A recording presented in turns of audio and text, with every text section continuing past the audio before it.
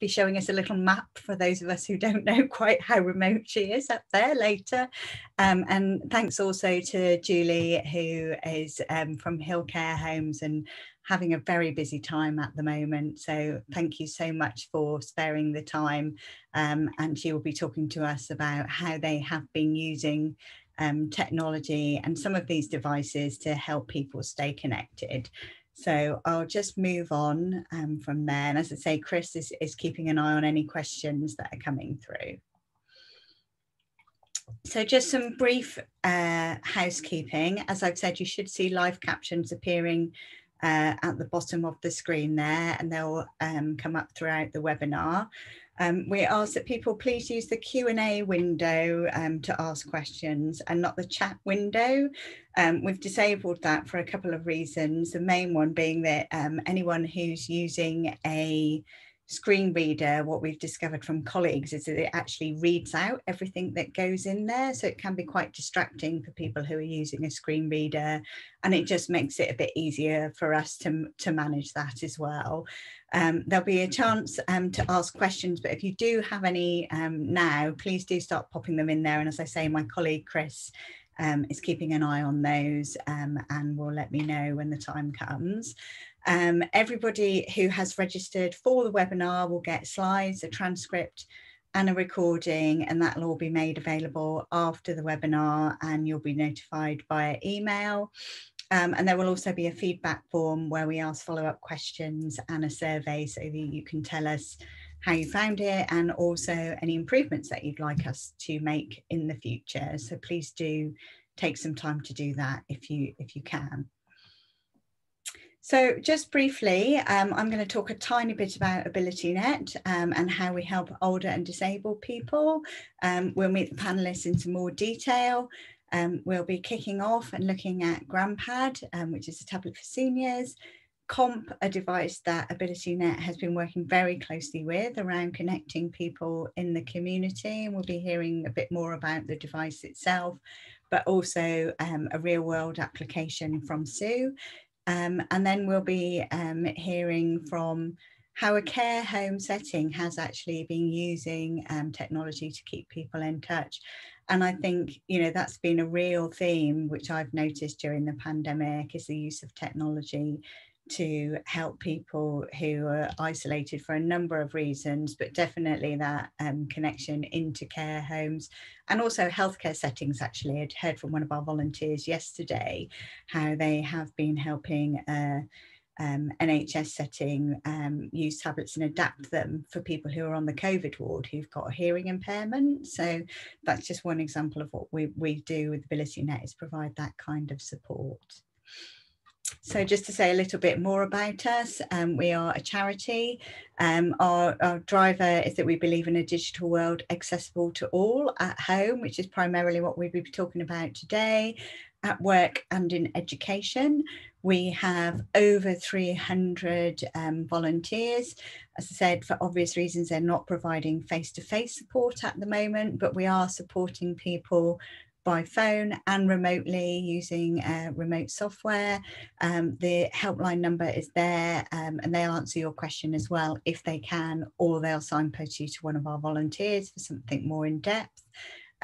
We also offer a lot of online support. So My Computer, My Way is a database of adjustments that you can make to a variety of devices, phone, tablets, laptops, covers all operating systems and platforms. So you'll find Chromebook on there, iOS, all kinds of different resources on there. My Study My Way is a fantastic resource for students. There are free fact sheets on a variety of topics. So one of the really popular ones is alternative input and keyboard devices. Look out for future webinars on that homepage there. And again, that's where you'll find details from today. And we can also help students with disabled student assessment, which actually when students are working remotely, that's been a really valuable resource for people as well. So I'm just going to launch a poll because I want to start hearing from the people that we have got with us today. So I'm going to launch the poll now. And it's just a simple yes or no. So the question is, do you currently own a tablet? So if you'd like to just pop your answer there, and I can see the percentage of people who are voting. So I will just wait until that number levels off and give people an opportunity to respond there. It's just interesting to see if people already own a device, and we'll be finding out some more about you later on as well. We've got a couple more polls coming up. So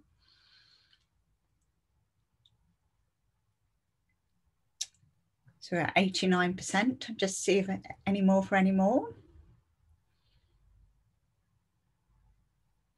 Looks like most people have voted now. So I will just end the poll and you should see some results on screen.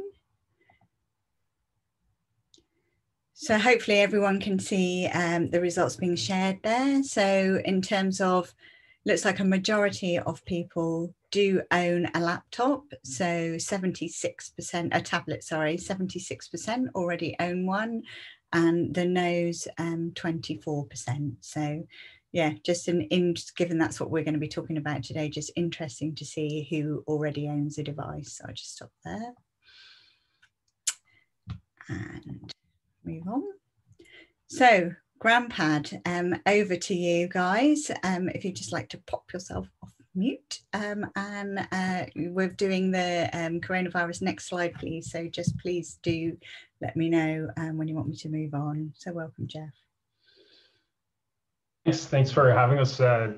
Delighted to be part of this, as always. So I'm Jeff Rochford. I'm on the platform and operate team with GrandPad Europe. Our European office is based here in Ireland, but we have our largest user base in Europe would be in the UK. So delighted to be here to talk to you a little bit about, introduce what GrandPad is and talk about what we're all about. So if you want to move to the next slide. So everything that we do in GrandPad is based around our mission and our vision, and our mission being to improve the lives of millions of seniors by reconnecting them with their families, friends, and caregivers. And our vision is to live in a world where no seniors are lonely or isolated, and every senior has the opportunity to live grand. So those are what we strive with everything that we do with our GrandPad tablet. In fact, we just had a milestone on New Year's Day, actually, where we actually had 1 million active users. Now that's users across people with the tablet, but also their companions and their network. So the next step is millions of seniors, but we've got at least 1 million, connecting 1 million lives at the moment. So we were very happy with that to fall on New Year's Day this year as well. So yeah, if you want to go ahead to the next slide. So why was GrandPad conceived? What is the point of GrandPad? Why does it exist? It was originally envisioned to address one major problem, and that is that older people or older adults, age 75 plus, are more disconnected or isolated than they ever have been. This was the idea for GrandPad came out of our founders, Scott and Isaac, contacting Isaac's grandmother, Scott's mother, across the country in the US, and trying to use or coordinate a Skype call. This was over 6 years ago now. And how difficult that was, and just how unsatisfactory it was to get going on both sides. And if anybody's ever used Skype, you probably know how difficult that is yourself anyway.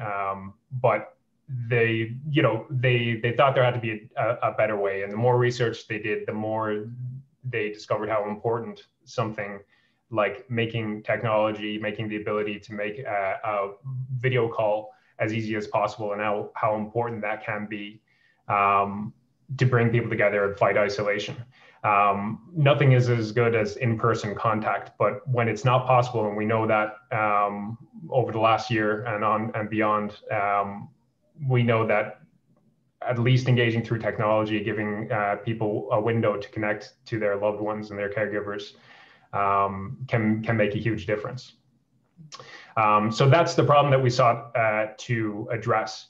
The solution became a tablet. And that went through a lot of different iterations, a lot of testing. The idea of a phone was thrown around, but we landed on a tablet, the form factor, and specifically an 8-inch tablet because it was an accessible size to hold in your hand, move around freely for the older person that we were targeting the device for. So there was 3 elements to creating GroundPad, and that was the hardware, the software, and the service that would back it up. We designed as I said, the hardware specifically with our hardware manufacturer partner Acer. It's a custom-built tablet. It has specific features in it, like a touch-sensitive screen, which is much more sensitive to drier touch because as you get older, your skin gets drier and it doesn't react as well to standard capacitive screens as well as you'd like. And we that was taken into account. This was all done through feedback and research through our grand advisor team, which I'll get into in a little bit. But this was all vetted by people out there who would be using this technology. The software then obviously had to be accessible. It had to be geared towards the people that we were aiming the technology for. It had to appeal to them and be engaging to them, and something that an older person would pick up and start using right away, because those first few minutes of engagement with a piece of technology for any demographic are extremely important. If you're not engaging with software within the first sort of 30 seconds to 60 seconds, you might never engage with it again. So it had to be very much accessible right off the bat.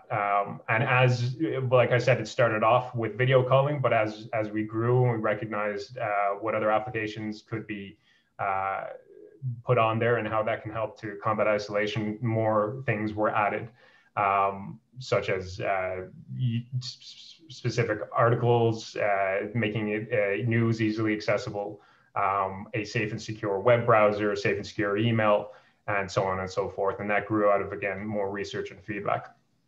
One of the most important things then about the entire GroundPad system is the service that backs it up.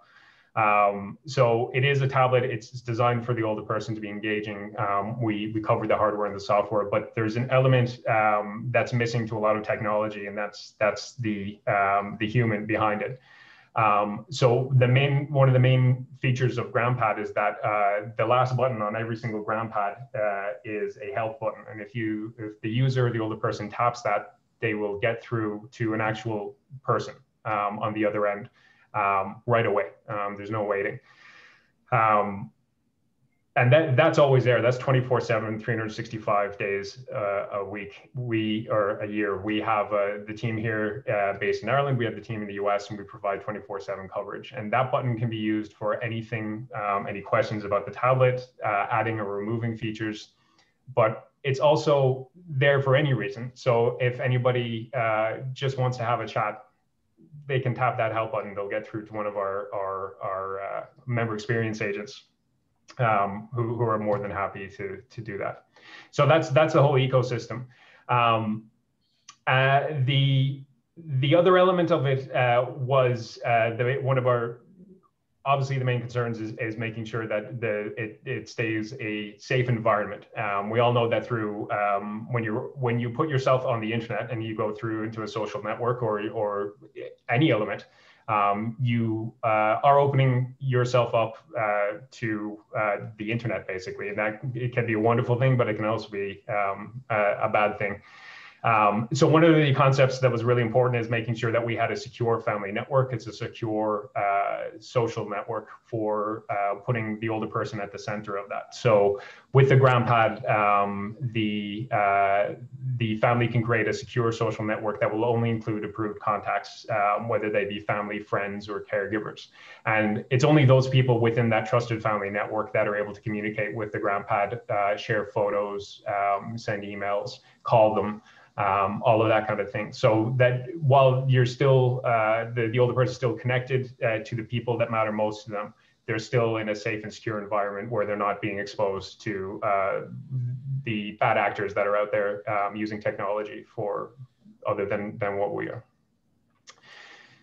Fantastic. That's a real whistle-stop tour. And as you were talking, I know there's a lot of synergy with some of the design principles from KOMP and some of that trusted user thing as well. So I'm really keen to hear from them soon. But first we have another poll to hear from the people that we've got here. So I will just launch our second poll now.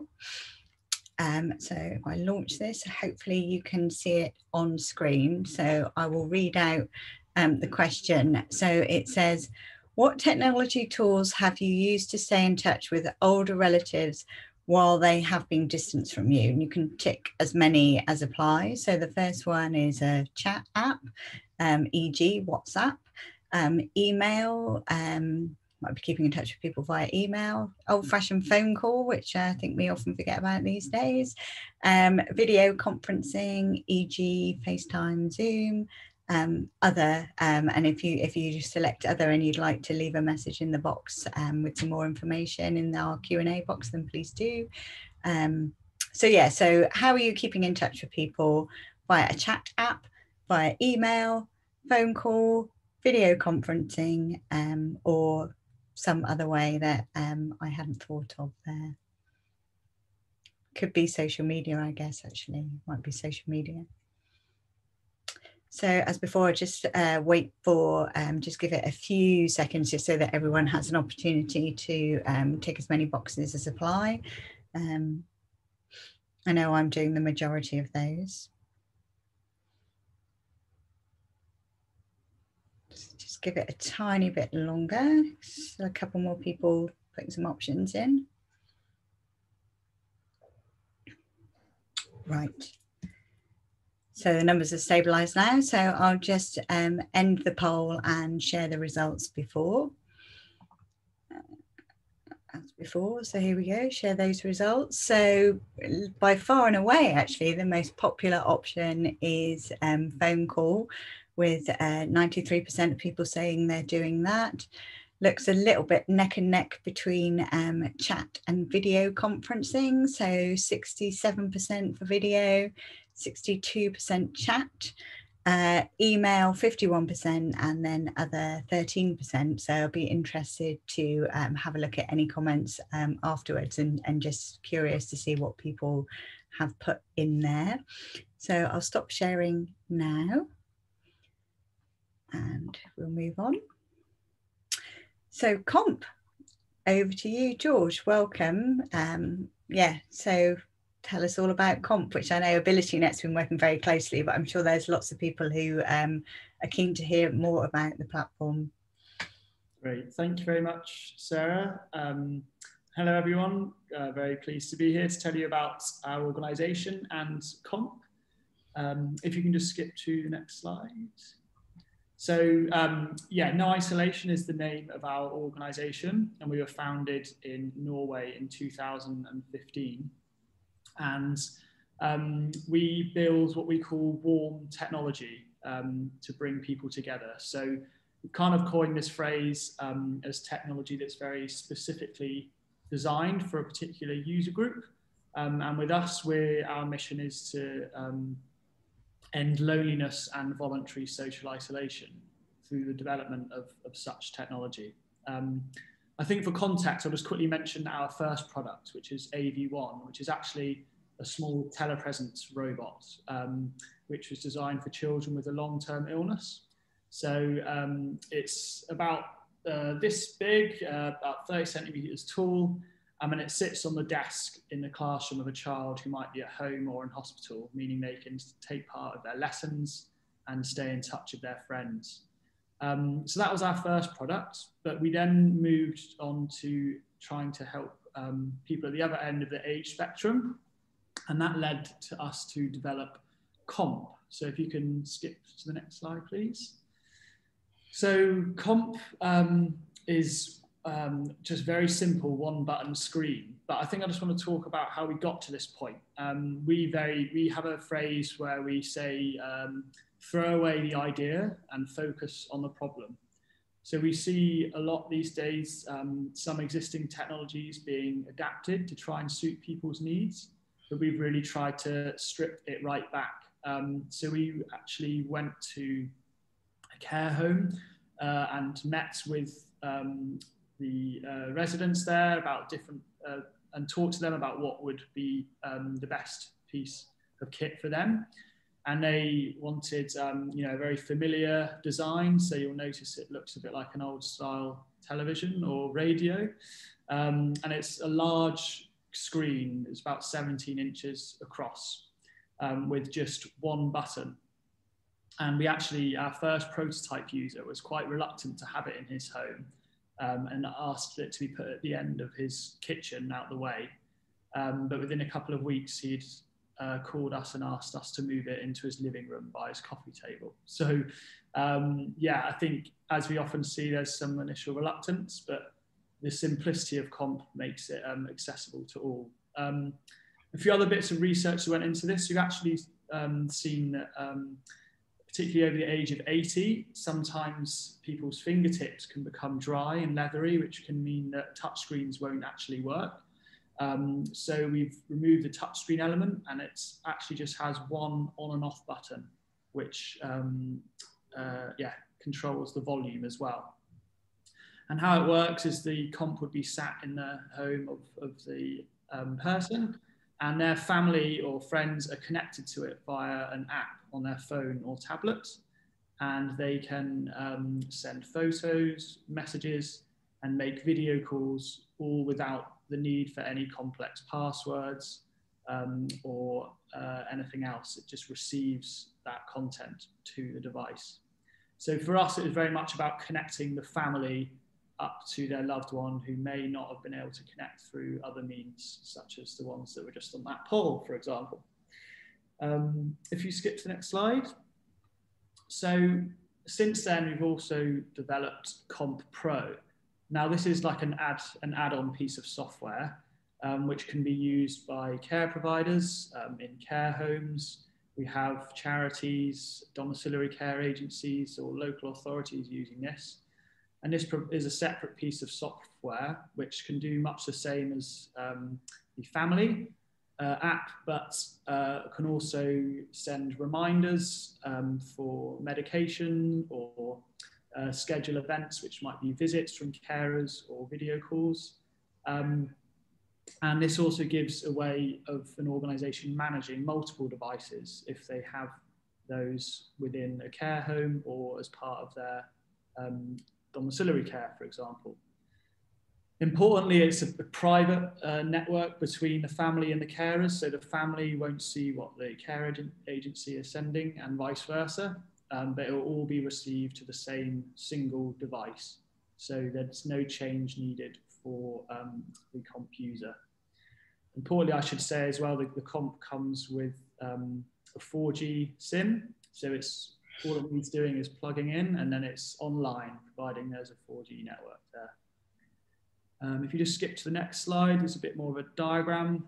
Sorry if it's hard to see here, but it just shows how the single KOMP can be connected to with the network. So they've got family members connected via the app, sending them messages and content, but also they might be connected up to their a nurse or a physiotherapist that might video call them for physiotherapy sessions. So KOMP Pro adds an extra element of options there of how care can be provided remotely. That's a bit of a whistle stop into KOMP and KOMP Pro, and happy to answer any questions later on when the time comes. That's fantastic. Thank you ever so much for that. Before we just go into hearing from Sue and about some real world applications of KOMP, just wanted to take a little bit of time to reflect on both of those, and we'll come back to questions after. But what I think I really love about both applications, both devices, is that they share that element of co-design, of actually, you know, you both talked about the leathery fingers and the fact that you've both delivered solutions for that particular demographic. There's a lot of thought and care that's gone into it. Also that trusted platform, and thinking about keeping a safe environment and for people to be able to connect, which brings me nicely to you, Sue, and it actually says that there, supporting people to live safely, independently and well at home. So here is the aforementioned map. So I'll pass over to you to explain where you are and a little bit about what you've been doing. Okay, thank you very much, and good afternoon, everyone. My name's Sue Long, and I am the implementation lead for Empower in the Western Isles. This is a European funded project, and as you can see here, to support people to live safely, independently and well at home. And just to put in some context of how rural and remote we are, we're a string of islands off the northwest coast of Scotland, about 40 miles away from the mainland. And our service covers from the top of Lewis to the southern tip of Barra in the Southern Isles. Been invited along today to look at some of the work that we've been doing around making people more digitally included. And Sarah, if you could move to the next slide, please. Okay, so as I say, this is a programme that's funded through Europe. We are one of 3 teams in Scotland. So there's ourselves in the Western Isles, Dumfries and Galloway, and Ayrshire and Arran. The programme supports anyone who is 65 or over living with a long-term condition. And it's about empowering them to have more control over how that condition is managed and how they can start to be less perhaps socially excluded than they are at the moment. The project, as I say, supports anyone who's 65 or over, but in the Western Isles, we support anyone who is 18 or over living with a long-term condition.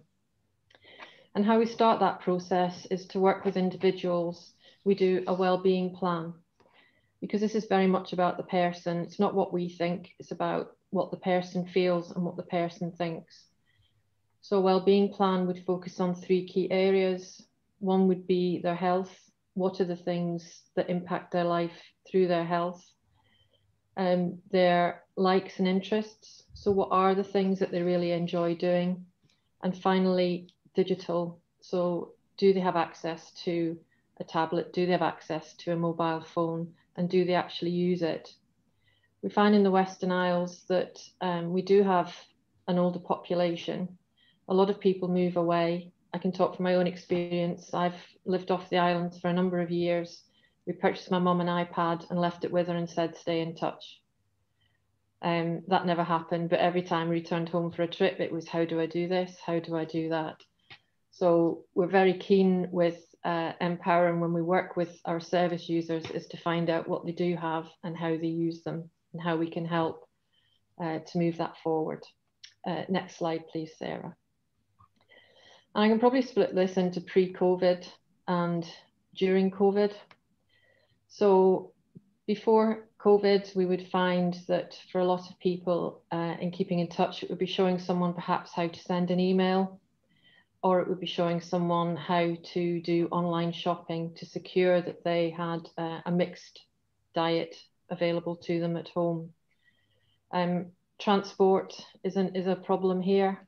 It's not regular. And again, remote communities aren't always best served.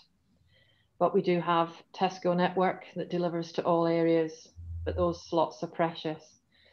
So quite a lot of support was around how to access slots for Tesco's and how to make sure, as I say, they had access to food. We also started working with AbilityNet. I've been linking in with Chris now for 2.5 years, because we within Empower have a finite relationship with somebody. As I say, it's about building up their skills and empowering them.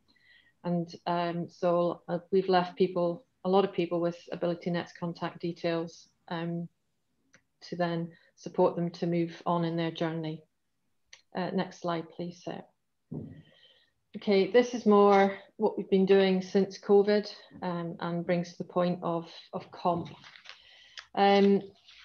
We've always worked with people around digital to find out what matters to them. So we've had access to some devices. So we've done a try before you buy. And with those devices, we've always, as Jeff and George have also said, it's about what matters to that person. So what are the things that might draw them in and engage them with a device? So we started off with some Samsung tablets that we had. Through ongoing conversations, we then found that people might like doing quizzes. So we've lent out some Alexas. People have smartphones, so what are the key things that they might want to do with a smartphone? We've also worked or applied through Connecting Scotland for devices to support our service users throughout this time, and also become aware of the KOMP, because it's key around here that it's not one size fits all. So people have different abilities, they have different levels of understanding, and it's about finding out what will best serve that person. So I was made aware of the KOMP over a year ago by someone who had bought the device for their own mother. And as the Western Isles became more digitised, felt that this may be a good tool to support some of our service users who would not be able to link into an iPad or a laptop. So we purchased 4 devices, and we were allocated one by AbilityNet. Our devices are distributed across the Western Isles with a high degree of success. So for example, we have one lady who she just couldn't use her iPad or her phone because she wasn't able to see. She had sight issues. So doing video was not a thing for her. So she was missing out on family in Glasgow, for example. So we lent her a KOMP, and just the size of the screen, as George has described, the fact that she only has to turn the device on and that her family then connect into her. So it's made a real difference that she's been able to see family in Glasgow, that she can have view family connected, that she can have a conversation with people, that she's able to see pictures that are sent. And she really doesn't have to do anything other than switch the device on. You'll have to excuse the fire alarm on a Tuesday lunchtime.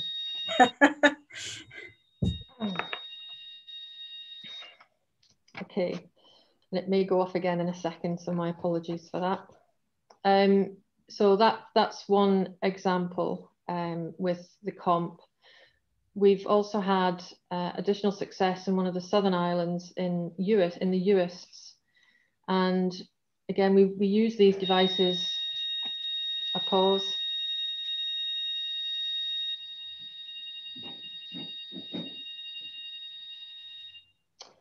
Okay, so we use these devices again on a try before you buy.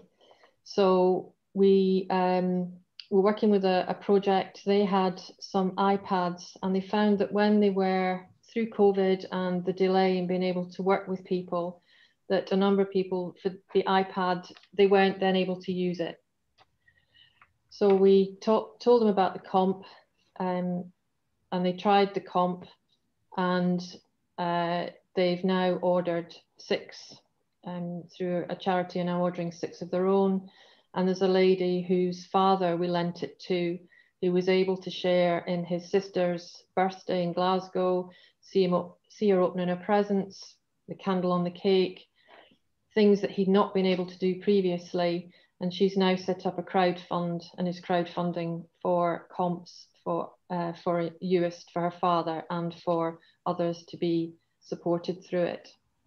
That's brilliant. Thanks, Sue. Sorry to just... That's fine. No. I'm mindful of our time, and I can see lots of questions piling up as well. But I think just following on from the devices that have been specifically designed with people in mind, it's so lovely to hear some real world examples of where that's really working. So I think we've covered most of these questions. This was a crib sheet for us, just to make sure that we covered everything off. So I'll move on now to yourself, Julie, and I know specifically during these challenging times of COVID that you guys, oh, I've got a poll before you. Sorry, I'll just do the poll and then we'll come on to hear about how you have been using tech within care homes. So let me just launch the poll here.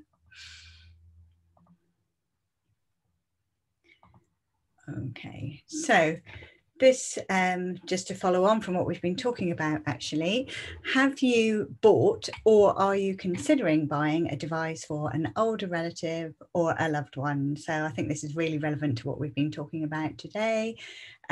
So often, as Sue has said, it might be that you're not buying a device for yourself, but you're actually buying it to make sure that you can maintain that connection with someone else. So I just thought it would be really interesting to see whether people have already bought one or thinking of buying one. So just let this settle in a bit. Okay. I think most people have voted now, so I'm just going to end the poll and share those results. Almost 50-50, but slightly more people have bought or are thinking about buying a device for an older relative. So 58% versus 42% there. So thank you very much for taking the time to do that. So over to you, Julie. Definitely over to you now. So tell us about how you've been using technology to help people stay connected. And I know you're in that care home setting there, so tell us about it. So thank you very much for inviting me. I really appreciate it. We realized very early on that the only way that we could keep everybody connected was to embrace the digital medium, whether it was with smartphones or with tablets or laptops. It didn't actually matter. We just needed to keep people connected.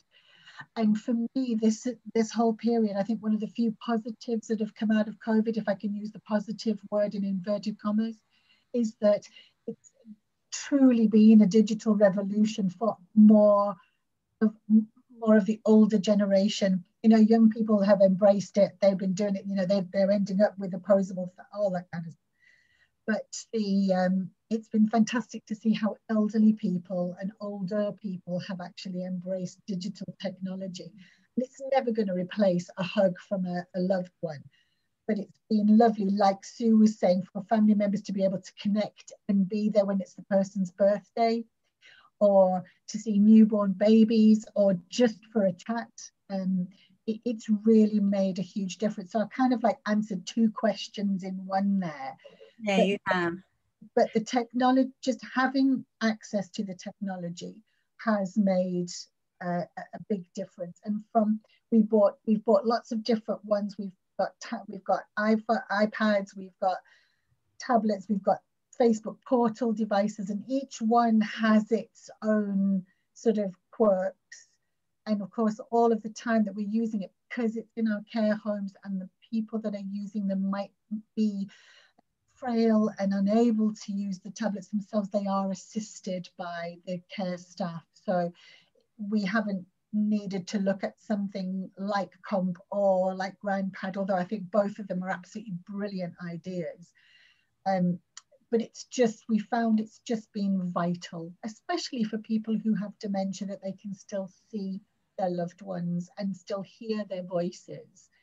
And the difference that's made has had a huge impact on their mood, not feeling isolated, or less isolated, shall we say, because if somebody has dementia, it is quite a challenge and they do feel more isolated. But I think what it's helped us do is just keep everybody connected and to spread the love and to spread the kindness, because at the end of the day, it is an extraordinary time that we live in at the moment. There's no doubt about it.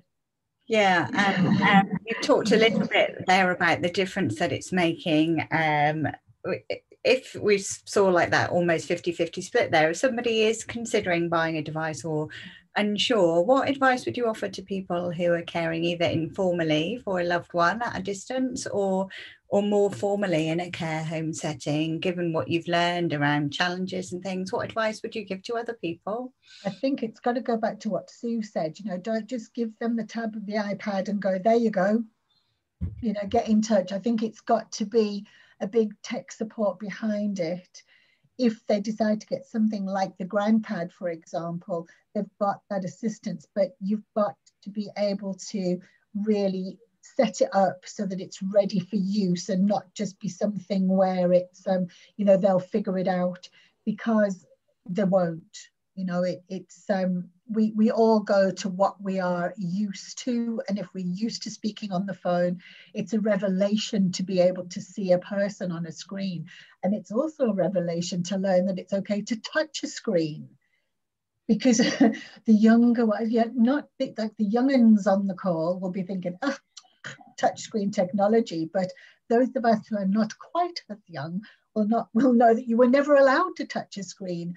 And that's quite a barrier to get beyond, actually.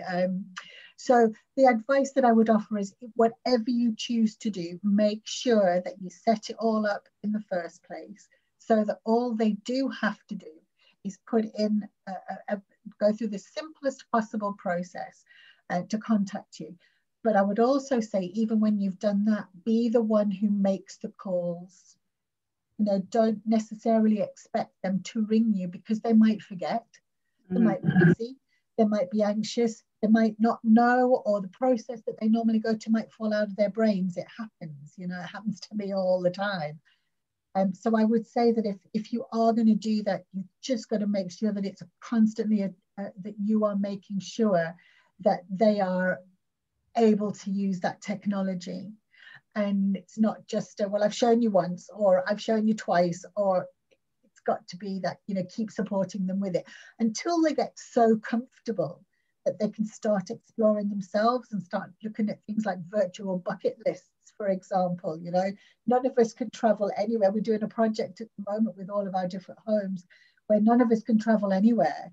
But if you've got a virtual bucket list where you've wanted to climb to the top of the Eiffel Tower, there's nothing wrong with having someone help you with a VR headset or just a tour to the top of the tower. That's been something that we've discovered, that the communication's okay, but oh, let's have a bit of fun, you know, let's have a voyage of discovery. Where are we going to go? You know, and I think that's to once you get beyond the using of the technology, become the realization that actually, do you know what, it's really fun. We can go and do fun things together. You know, and I think to explore that side of things is also really, really good. Brings families and older people closer together. That's brilliant. Thank you so much. And I think, you know, we've looked at that technology, but we've also now heard from yourself and from Sue about, and this is what AbilityNet always says, you know, I'm very passionate about technology and always have been, but because of what it can do for people. And that story around a virtual bucket list is just lovely. And I just wanted to say that it's also another example of where people who have been working inside care homes in these crazy times have been going above and beyond to look after your residents. So thanks to you and all your colleagues for the work that you're doing.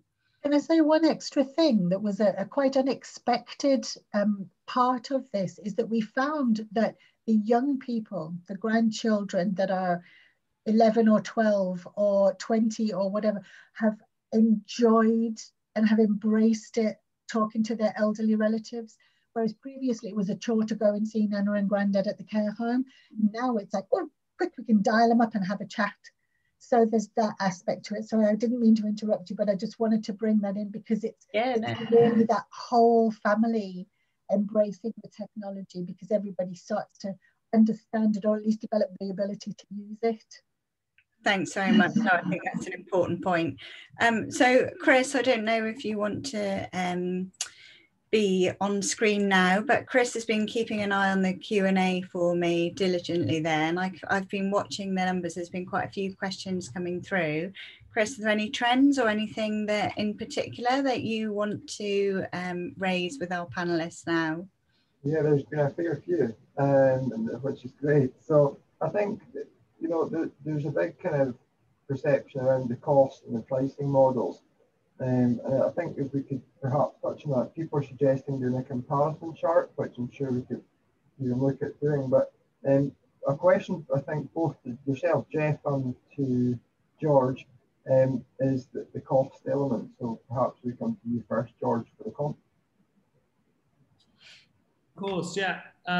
So we offer either a rental or a purchase option for KOMP. So you can rent the KOMP for £39 a month, or you can purchase the KOMP outright for £599. If you wish to have internet as well, as unlimited internet for £19 a month, that's via the 4G, otherwise it does work on Wi-Fi.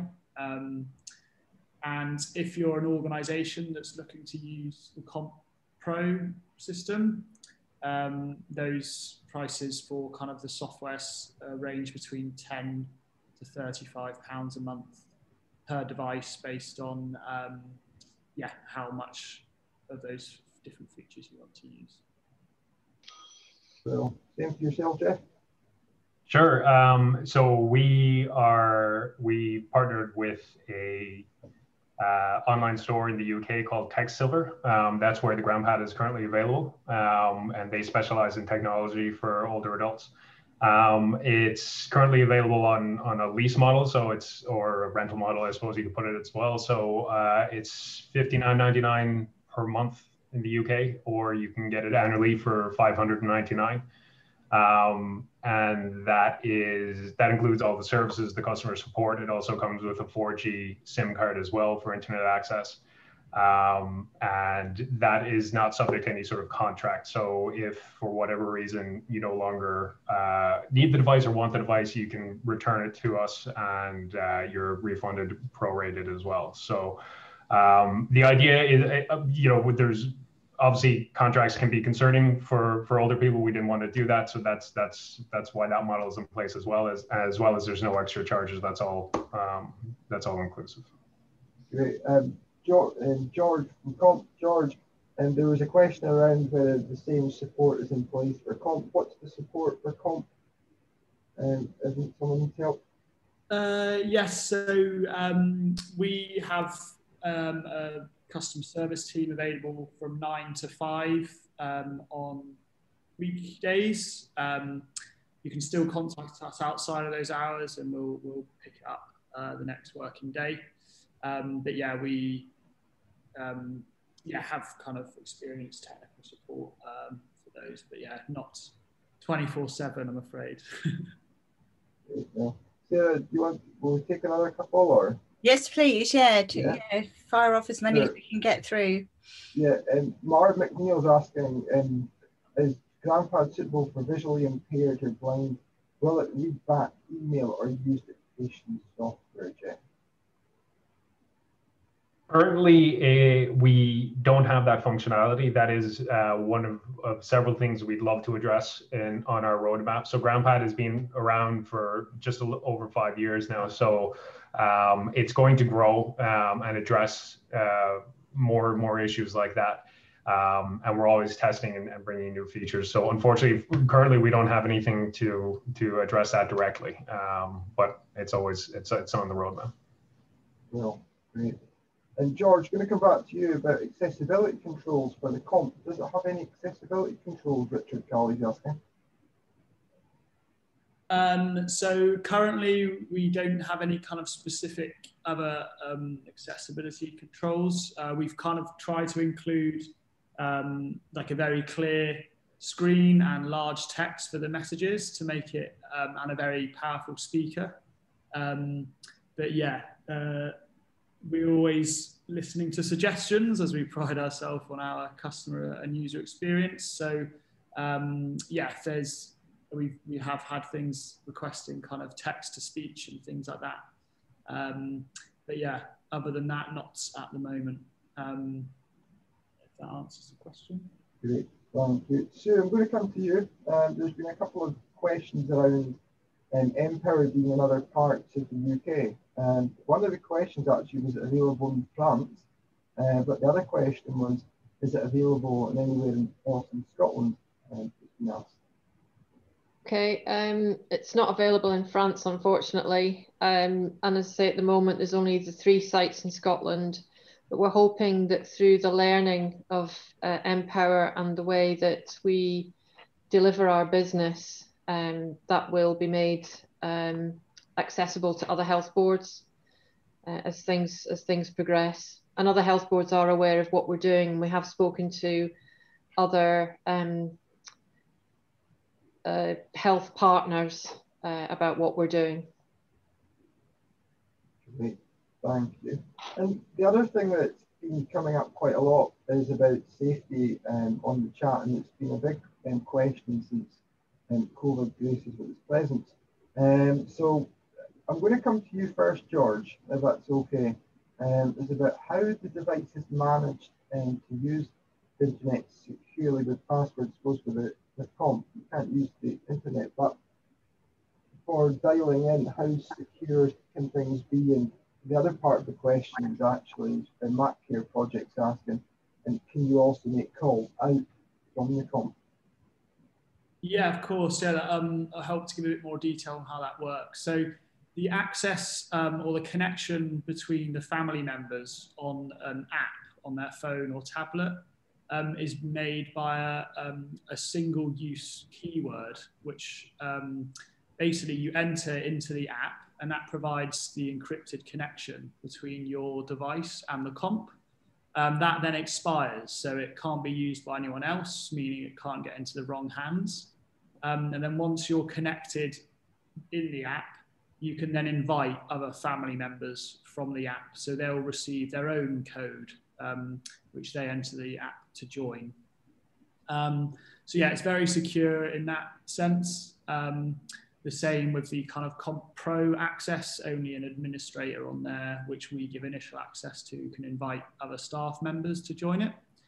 And yeah, in terms of the calling, it is just a receiving device. We've really tried to reach kind of the end of the kind of, I guess, the bottom end, if you want to say, of kind of the technical experience. So to keep it as simple as possible, it is just a receiving device, and those calls are made very easily through the app by family members. Sometimes I know most still have phones, so sometimes we see the elderly relative of the KOMP calling their family asking for a video call, which is a way of getting around it. But yeah, to keep it simple, it's just a receiving device with calls made from the app. Chris, we've only got a few minutes left, but just I think that's a really interesting point. I just wanted to ask Julie specifically, actually, given that you are caring for vulnerable adults, have you had to make any similar considerations around bringing technology into your homes, and how have you addressed that? If I understand the question, forgive me, I'm not quite getting the volume, but we're very careful. All of our calls are encrypted anyway, so we keep everybody safe. Whichever we're only using commercially available apps, and we tend to use something like WhatsApp with the Facebook portal device. But we make sure, because safety is so important, and we need to make sure that everybody's data and they themselves are safe. From a point of view of people calling into the homes to speak to their loved ones, some relatives have purchased smartphones for their families, and so they phone in anytime they want to. There's no problem there. With the view of them being out using the tablet devices, we have a schedule so that everyone has an opportunity to speak to their loved one at least once or twice a week. so everybody knows where they're going to, you know, when and where they're going to be able to speak to them. Obviously, it very much depends if, for example, the home doesn't have any restrictions from the local health authorities, then we're able to do visiting now, which has made such a huge difference to everybody. But obviously that changes depending on what Public Health England issues and what the government issues from the guidelines. And then we revert to the contacting the person digitally. But also family members who live in places like Canada and Australia and so on, it's great for them because they can schedule the calls. So everything that we do really is just to make sure that everyone has as much access to one another as possible, as simply and safely as possible. That's brilliant. Thanks very much. Thank you. That's perfect. And we've got a couple of minutes left, so I just wanted to wrap up a little bit and just some next steps. So as I said at the start, we will be sending out links after this to the video recording. I can see that we've had a lot of Q&As coming through, so I will look at those in detail afterwards, and I think we'll write a blog post answering some of those that we haven't got through to today, Chris, and like you say, put the costs up and some links to KOMP and to GrandPad up there. So we'll do as much follow up as we can. I just wanted to say a massive thank you to everybody who's attended the webinar, and also to everybody who's been a panelist, and to Chris for helping me out. Chris, I think if we've got time for just one final quick question, if you've got one there. I think let's go back to, we asked that the safety question to George. Let's ask it to Jeff, because it is a prime, you know, issue coming up. So Jeff, can we come back to you now about how safe is it to use the GrandPad, in particular with internet browsing? Sure. Yeah, it's obviously one of our most central concerns. So GrandPad was built from the ground up with that in mind. The tablet itself and the software is all proprietary. It is based on an Android kernel, but the actual operating system and the apps therein are all built by GrandPad. So the device can't be compromised in a way that a standard device can. The family circle, again, it's a private family network. That is accessible via a companion app, either via a computer or a phone, which is password encrypted. We also rope in one of the family members to help it with that as well. So we make sure there's a human element. We call them family admins. And these people can admin the secure network of people to make sure that the right people are in that network. And if anybody needs to be added or removed, they can do so. And then finally, all of the content that we have, or all of the connections that we make, are all on private servers with end-to-end encryption. So it's not published out there like a traditional social media network would be out in the private, in the public web. So lots of steps. I probably didn't do it justice in 3 minutes, but there you go. Thank you. There we are, Sarah. That's brilliant. Thank you very much. And thanks again to everyone for joining. Again, to all of our panelists. Watch out for the follow-up survey for the information. With all of these devices and with any tablet, AbilityNet does offer that support and advice as well. And the details of that will be is within the slides that we shared at the beginning as well. So please do call us and get in touch if you need any support. We work closely with both KOMP and with GrandPad as well in terms of providing specific support around that. So I'll end the webinar there. Hope everyone's enjoyed it, and stay safe, and hope you all manage to keep in touch with your loved ones during these challenging times. So thanks very much, everybody. Thanks. Bye-bye.